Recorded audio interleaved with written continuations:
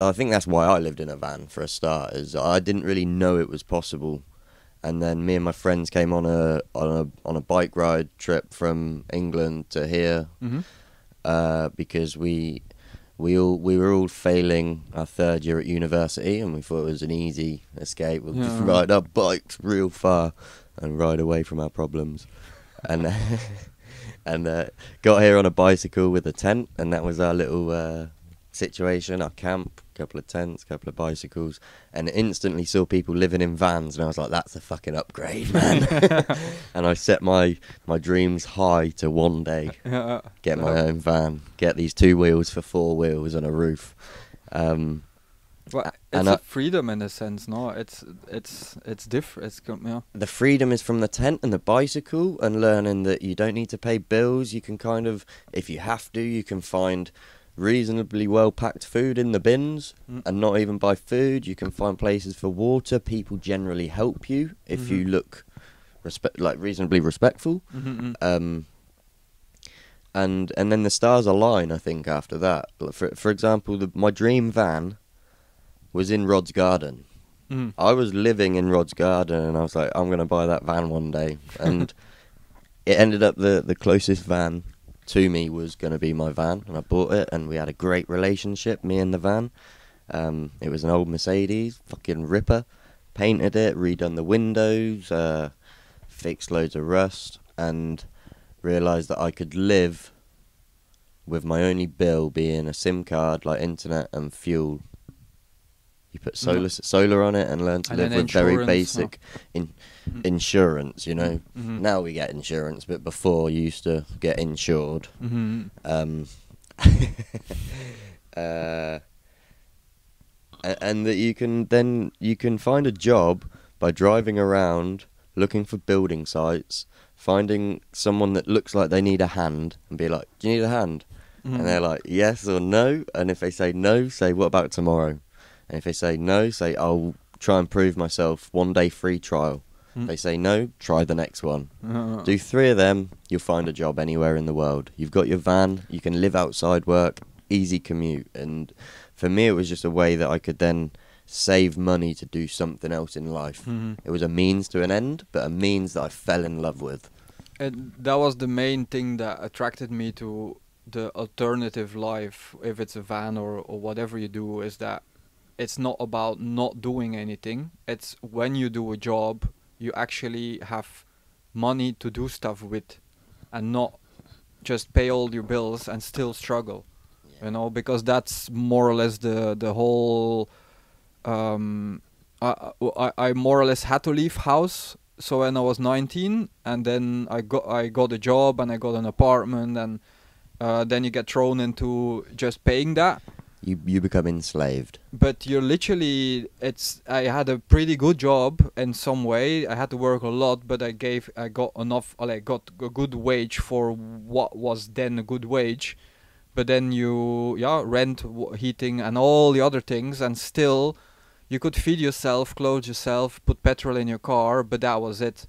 So even for doing a holiday, because there's a system in Belgium, you get on the end of the year like a bonus, and before the holiday season you get a bonus, and without this bonus you would not have the possibility, or you fix your car, or you go on a holiday. Like if you have a good year, nothing breaks, you can go on a holiday. If you have a bad year, you use the money to fix your car or whatever. But that's it, no. And I did this for 2 years. And your daddy was so proud. And then they're okay, you know. Like he has a job, and then in their brain everything is fine, but there's no future, you know. Like you do what I did then, you know. Like I did 2 years paying rent to a stranger. The rent keeps going up. Then I realized for 100 euros more a month, I had my own house, but then I had to, basically for instead of 400 euros a month, for 500 euros a month, I had my own house, but only if I renovated it myself. But that made more sense to get an old crappy house, renovate it, and pay 100 euros more a month, but it's yours. You're paying your own pocket, aren't you? Yeah, Kind of. and But then that is the trap as well, because they give you a 40-year mortgage yeah, that was or 30 years. 30 years, and yeah, you can sell it and do this and that, but you know, you're incentivized to keep there and just keep chipping away for 30 years. Yeah. Well, the thing is that you more or less need to have that to be respected, and that also means to get a girlfriend or you know, like get something in life. But as soon as you then have that and you get a girlfriend, the next step is there's nothing else. You can keep partying, or you have a child, you know, like, and then you're really, it's even harder to leave, you know. If you do it yourself and you only have to take care of yourself, then you can go. But That's the real trap, is the child, because now you have to keep that house paid, so the child's got a safe roof, and people aren't brave enough to take that step. and if you don't do that, they take your child away from you because you're not taking good care of them. There's the You threat know, of like that. that. Yeah, That is there also the the thing. Like you cannot just decide to live in a car, and you know, like this doesn't fly. You know, like you could technically do it on a special area with a special permit, and then you're like more or less a legal gypsy, but you Gypsy. still need an address, you still need a reference address, you still need to pay.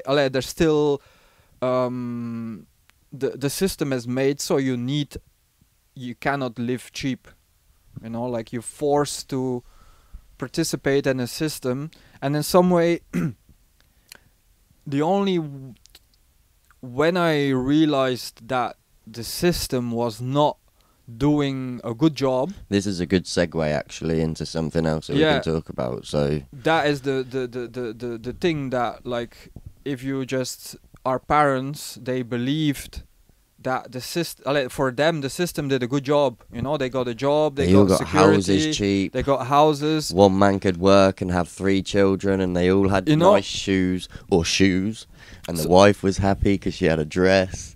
So for them the system was a success. Yeah. So they don't see, like now we go in the same system, but there is no jobs. Things are really expensive. If you want, like everything is so much harder.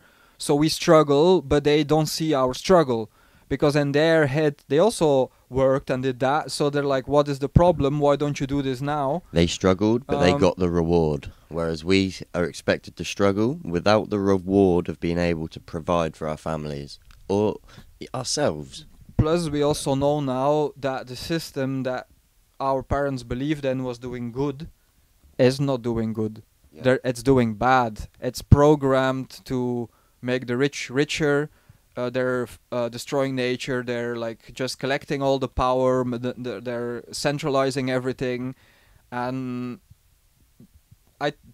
to me, it's just like you gave some generation like lots of shiny objects and a future, the illusion of a future, but behind their backs they just positioned themselves, took all the resources, monopolized everything, and now we need to deal with this thing. Do you know what they gave them in return? Old people's homes where you can play tennis forever. Yeah, and just drive your car around and play golf till they're advertising being a teenager again. You can go party and we have communal meals and we're all rich, and so they should be looking after their families and their grandchildren. the promise of a good. They're taking their money. It's like the what they said back in religion, you know, like you're gonna go to heaven when you're later. That was the similar thing as like, yeah, I work all this time and then you're gonna go on pension and then you will have money and you can travel, you know. It's like Leisure. it's like the promise of something, but then they work their whole lives, and then now the boomers are retiring in a world that their kids cannot afford anything. There's no future, just no jobs. Everything is super expensive. Their kids are just waiting for them to die so they can inherit the house. Yeah. And not be struggling anymore. It's strange. Like because the thing is also now, like this is going on. Like my father doesn't seem to really respect what I do, or like they it's like strange. But then in their free time they help refugees. Twice a week or 3 times a week they go community service to help strangers that come from a different country, while your own kids and your own generation is struggling. and it seems to be hard to support them and help them